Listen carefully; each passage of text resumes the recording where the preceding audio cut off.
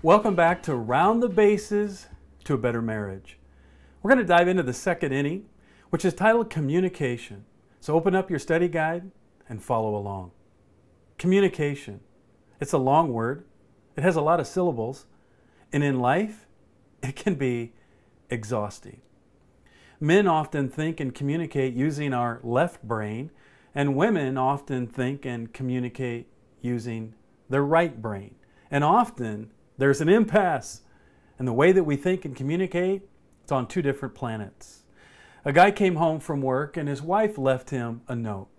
And on the note, it said, "Honey, can you go to the store and can you buy these items?" Let me read them to you.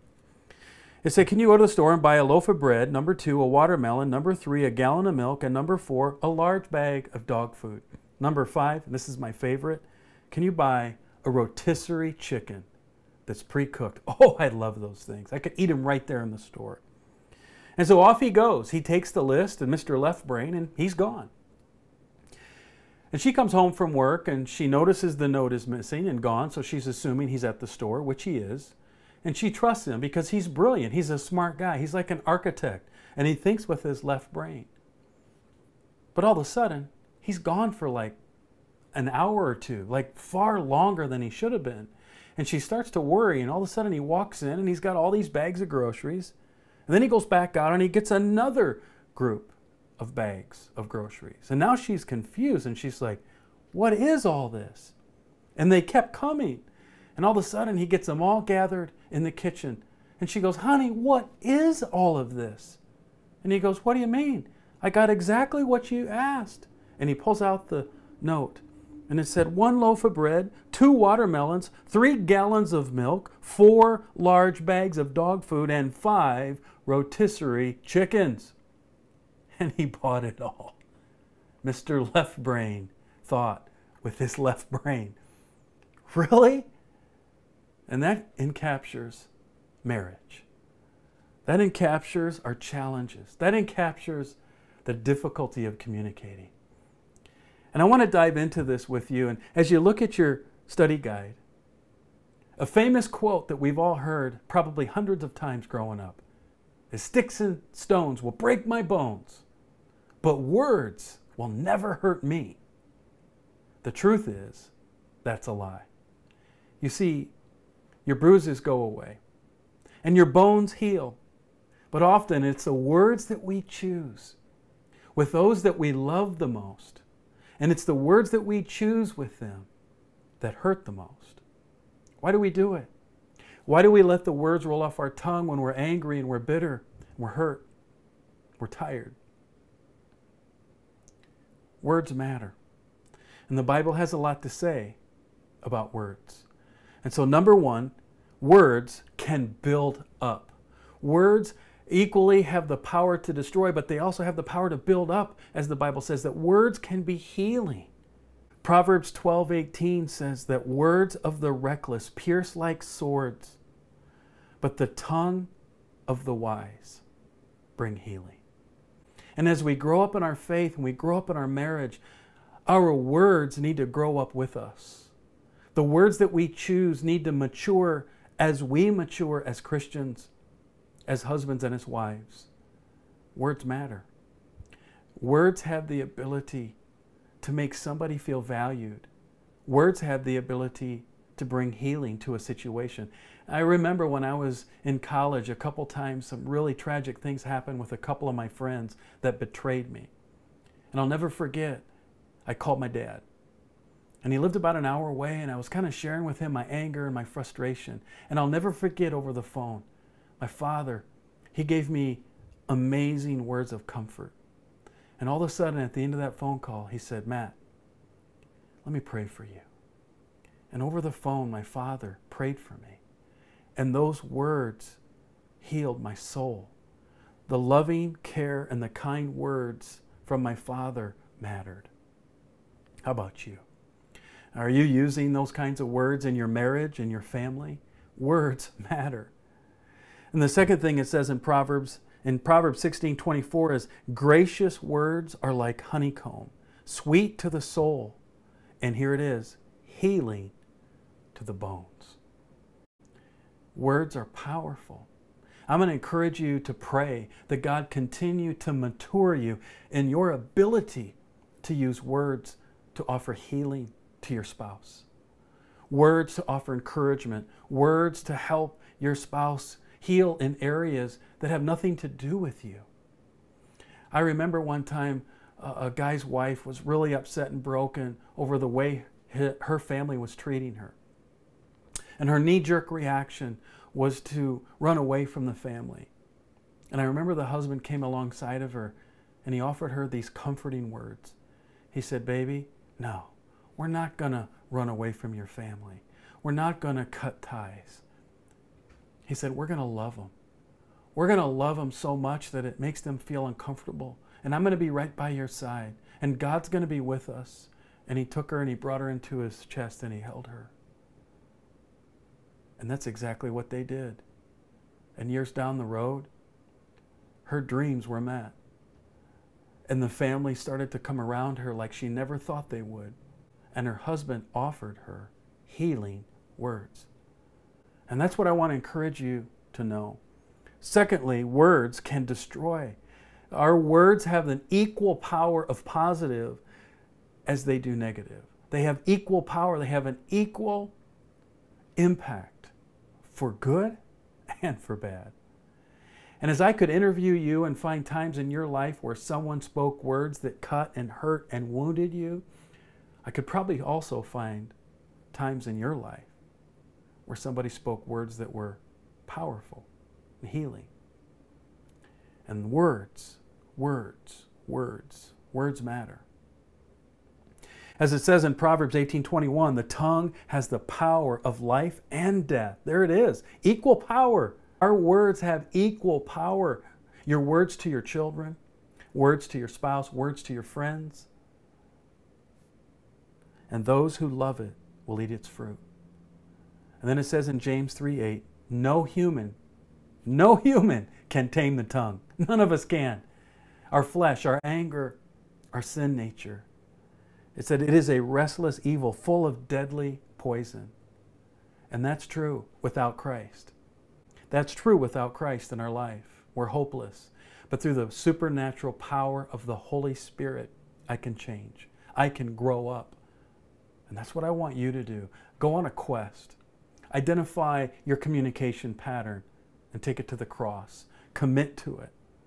Say, Lord, give me the ability to offer words of healing, words of healing, words of healing.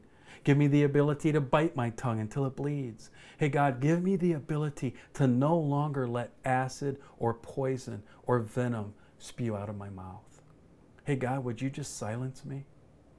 I want you to know that I've had to pray that prayer in my marriage. I've had to grow up. And God, He's helped me, and He can help you.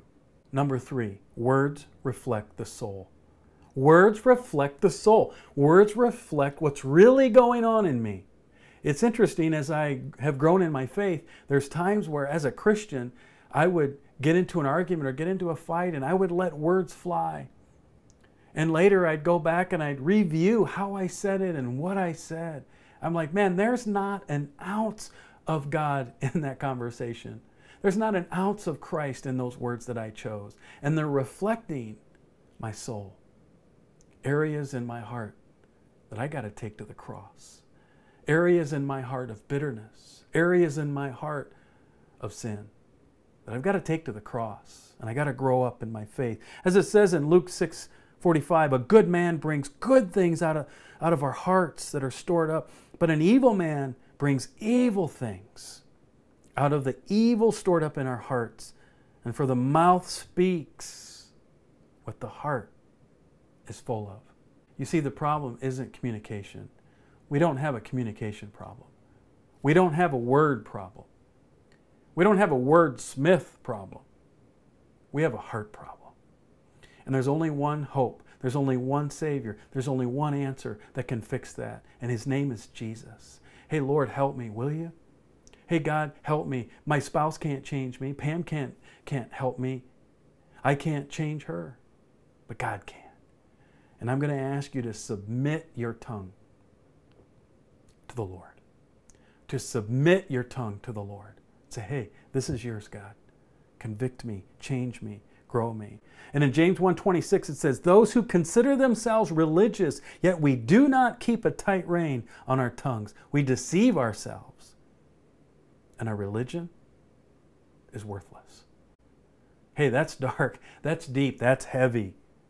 If I don't have a tight rein on my tongue, it says that my religion is worthless. And that's why I want you to take this session serious. And as you round the bases and you look at maybe your pattern in the past, I want you to come up with a new way to communicate. I want you to identify areas that might need to be completely overhauled. And as you round the bases, I want you to be open. Say, hey baby, what do I need to omit? What do I need to change? How can I communicate better? And what do I need to stop doing?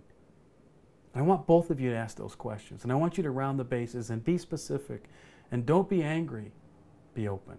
What I want you to do when the video stops is I want you to turn to page 15 and I want you to fill out the self-assessment. When you're done filling it out by answering agree or disagree, I want you to circle every statement that you answered in a way that does not match our desired response shown in the right-hand column. And so if you ever answer any of the statements that don't match the desired response, that's an area where you're going to want to round the bases. When you're done with the assessment, you should have a few circled. You may have many, you may have a few. If you don't have any circled at all, and you're that healthy, then what I'd like you to do is I'd like you to write down 2 or 3 areas in your relationship that you would like to see improved regarding communication. You can at least come up with a couple. Even the healthiest of marriages has plenty of room for improvement. So I'd like you to write down a few areas that you would like to improve, and you're going to round the bases with those areas. Then I want you to go to the next page, and I want you to round the bases with every item that you circled. And you're going to have about 15 minutes to round the bases, and if you both circled the same item, fine, you're going to round the bases and try to solve it together. If only one of you circled an item, you still need to round the bases, because an issue for one of you needs to be addressed by both of you. And so it doesn't matter if either one of you circled an area, you're going to want to round the bases with it to come up with a solution. If you both circled it, certainly you're going to want to round the bases. And you're going to score, and you're going to write down your commitments on the following page. And I even have some specific guidelines here to guide you around the bases once again in the event that you might forget what exactly to do. So number 1, it says, with each statement from your survey, which one would you like to address? Share with your partner why you answered this way. Third base, specifically, would you like to see your partner do different? Write down your commitments and what you can agree to. As we wrap up the second inning on communication, I want to remind you that every inning finishes by reminding you to go home and continue rounding the bases. And remember that if you don't have time to get to some of the statements that you circled, don't fret over that. This process is not designed for you to resolve and solve everything. It's to equip you and to train you. And then we're going to move on to the next inning. And we're going to go a little deeper. Then we're going to move on to the next inning. But all the items that are left over that you didn't have time to work on, I want you to flush all that out over the next 3 or 4 months. Take your time. We're in no hurry. We're in no rush. Also, on page 19, I'm going to be giving you some homework. At the end of every inning, there will be more homework assignments. Please take them very serious. Go home, continue to flush out this content and rounding the bases and new ideas on how to strengthen your marriage. Homework is important. It's action-driven. It'll drive you closer to each other. Take it very seriously. It says invest in the relationship by spending time doing the following exercise. Husbands, write down 10 reasons you love your wife. What are 10 things about her that you loved when you met her, that you loved when you married her, that you love right now? Ladies, you write down 10 reasons you respect your husband. And then when you're all done, exchange your 2 lists on a date night. and just take your time and read them. You might want to read them out loud and enjoy that. We also have a tool on our website called Discovery Cards. They're date night cards. There are 52 cards in a deck, and it's not a game. These are simply questions that you're going to ask each other on a date.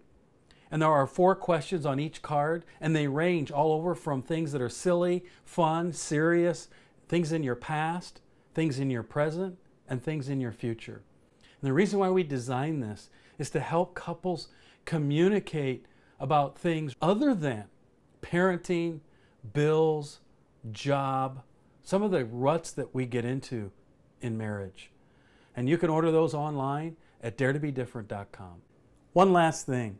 Before you start rounding the bases, I want you both to share one thing about the other person that you love or respect. Take a couple minutes, start with something positive, be honest about it, be earnest, and then dive into rounding the bases with the issues and the concerns that comes from your survey. I look forward to seeing you in the next inning.